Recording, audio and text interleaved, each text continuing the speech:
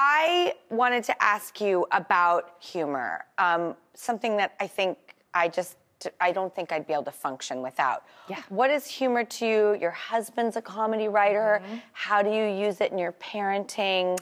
That's a great question. And I find that especially now in these insane times, it's like you have to, of course, this sounds trite, but you have to laugh. And I feel so lucky to have been able to work in comedy.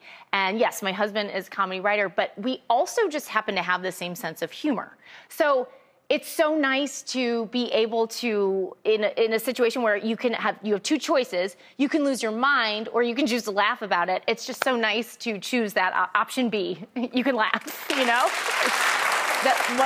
My 5-year-old is doing the thing that's making me laugh the most, which is hyperbole, which is, I'm never doing this again. I'm never speaking to his little brother again. Sometimes if he falls or trips or something, he'll blame the object he tripped on.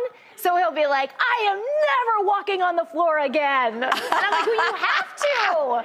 But anyway, it's funny, but you can't, it's hard not to laugh in that moment. And, one of the great comedic institutions, Saturday Night Live, was something that you were considering, but there was an impasse, and then it actually might be the impasse that launched your career? I auditioned for Saturday Night Live. I did not get, they don't call you if you don't get the part. They just What are they, a guy? Yeah. Yes. They ghost They ghost you. They ghost you. If you don't get on, they ghost you. So I never heard back specifically, but after a month or two or a year, I was like, I don't think I got on the show. But it was great because, when just like everything in life, it feels like, okay, well, one opportunity didn't lead to this. But on the other hand, then I got to meet, through one thing leads to another, and I got to meet the creators of The Office. And if I had gotten a part on Saturday Night Live, then maybe it wouldn't have led to The Office. So everything...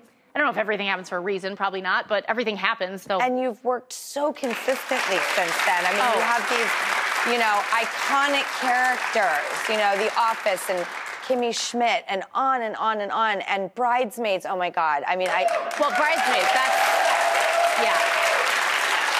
But those ladies are insane. I feel like I would give something insane for a bridesmaid too. I know. I would too.